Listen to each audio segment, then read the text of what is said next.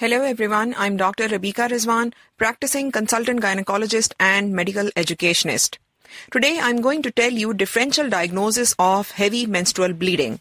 Differential diagnosis is the clinical judgment of the disease. It is the diagnosis made on the basis of clinical assessment, that is history and examination. Heavy menstrual bleeding or menorrhagia or HMB has 4 differential diagnoses. Number 1, fibroids. Number 2, adenomyosis. Number 3, endometriosis. Number 4, endometrial hyperplasia. If your patient has heavy menstrual bleeding without dysmenorrhea, that is lower abdominal pain during menstrual cycle, and she's passing clots, she's having regular but heavy cycle, if your patient belongs to reproductive age group, if you find firm uterus with well-defined borders and well-defined contour on your clinical examination, if you have a rapidly growing uterine size, along with all these complaints, then the first differential diagnosis coming in your mind should be fibroid uterus. Moreover, family history of fibroids strongly support your diagnosis.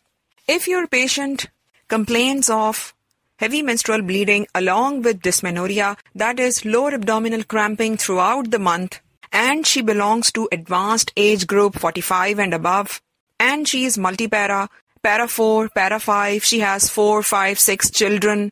If your patient has large uterine size on clinical examination, which is tender to touch, and you feel solid cystically enlarged uterus, boggy uterus, bulky uterus on your clinical examination, abdominally and vaginally on bimanual examination, then the differential diagnosis coming in your mind should be adenomyosis. It is a pathological condition in which endometrial lining invaginates into myometrium, so that gives quite a bad pain, along with heavy menstrual bleeding and a tender uterus if you touch patient's lower belly.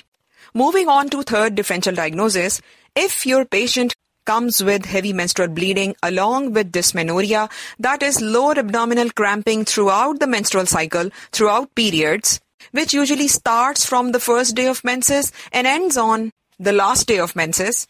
If your patient complains of dyspareunia, that is painful intercourse, especially deep dyspareunia, sensation of pain longer after the act of intercourse, if she has primary or secondary subfertility and she is unable to conceive for some time, if you characteristically feel nodules in pouch of Douglas on your clinical examination, if there is tender adenexa or large ovarian cyst or fullness on your bimanual examination which is tender to touch, then it is going to be endometriosis.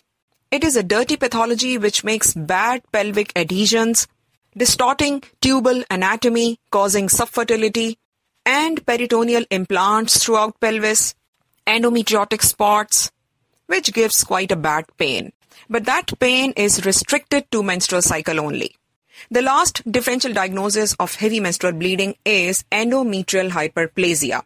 If you have a patient with heavy menstrual bleeding without dysmenorrhea, lower abdominal cramping, if she complains of abnormal uterine bleeding, which may be irregular vaginal bleeding, short cycle, prolonged bleeding days, intermenstrual bleed, and you find normal uterine size on your clinical examination, which is 6-week size in case of a parous uterus, and there is no tenderness, no uterine enlargement, normal size uterus, early reproductive age group or late reproductive age group patient, then this is going to be endometrial hyperplasia as your differential diagnosis. This is how you fetch diagnosis in case of heavy menstrual bleeding.